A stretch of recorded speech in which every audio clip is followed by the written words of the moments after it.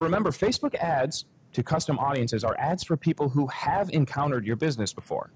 Now, that might differ based on the audience that you're targeting, but the fact remains the same. You want to send the right message to the right person at the right time. You don't want to send the right message to the right person all the time. This is where segmentation and strategy come into play. Who gets to see which ad and when? How many times should they see it? When should they be removed from the audience? It turns out that the audience type can have a lot to do with the answers to these questions. So let's go back to Amanda and hear more about this. So in terms of along that line of thinking, do you find that, segmenting your custom audiences, or could you talk a little bit about that? Like, how do you, what are the different ways that you can kind of drill into those things? I know you had just mentioned, people who had been on your website in the last 7 days, but are there other ways that you find that are particularly effective, especially in the early stages of kind of segmenting out those people? So in the early stages, so the custom audiences I like to focus on are website visitors, engaged with your page or your Instagram, video views, and customer email lists. I would say, let's break those into two sections. Video views and engagement, we're going to park that over here. And when we come to website visitors and email, that's, if I can just make the one point that those audience members, you just want to protect them. You want to give them a great big hug. You want to take really, really, really good care of them. They are some of the most expensive to attract. Getting people onto your email list, we're ballparking at least $1 per email when it comes to your advertising. Typically, when we're talking about email, website visitors and your email list are generally going to be a lot more costly to attract versus video viewers and engage with page. To get people to watch a video on your page can cost you as little as 1 cent per 15-second view. My personal ballpark for my own content, I'm a bit niche. I'm teaching Facebook advertising. Not everybody cares about Facebook ads. I run around 10, 11 cents per 15-second video view for my own content.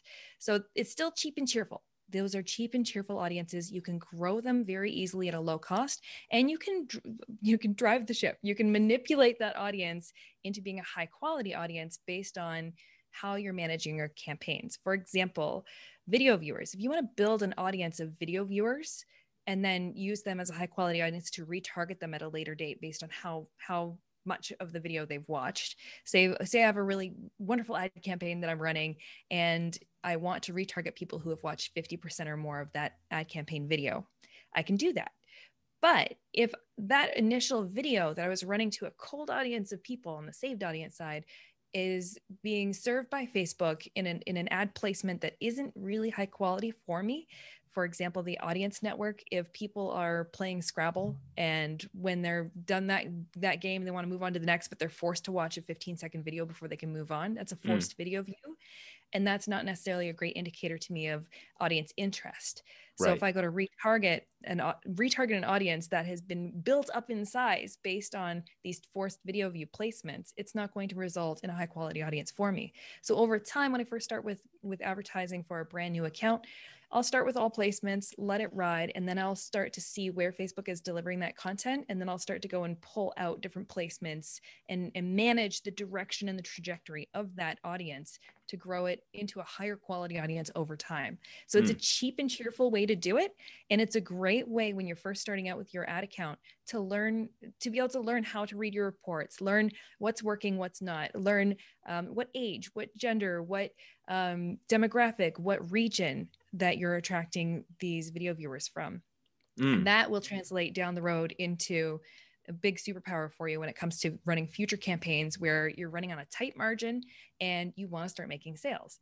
So we don't want to retarget low quality audiences, and generally video view and engage with your page or Instagram audiences can be low quality, but you can increase the quality of them over time. And then that moves us over to the website visitors and email list.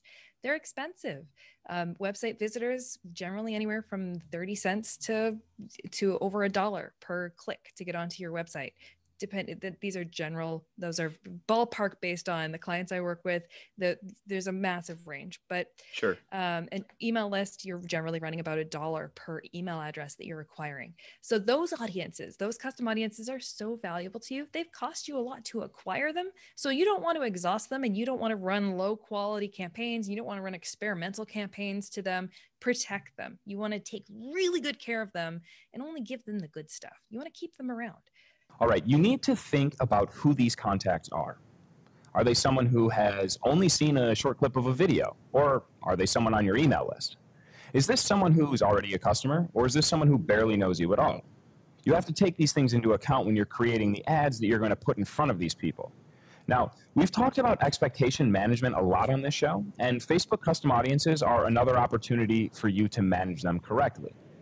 Now, someone who's on your customer list expects a certain type of content from you. They don't expect to see an ad telling them who you are and asking for the sale. And depending on your business, they might not expect to see an ad for you at all. Hi, thank you for watching. If you are enjoying Growth Decoded, you can find a link in the description to sign up and join the Grow team. You'll get exclusive content and opportunities that have to do with the show. You can also hit the subscribe button for ActiveCampaign's YouTube channel somewhere down here, and you will never miss an update from us.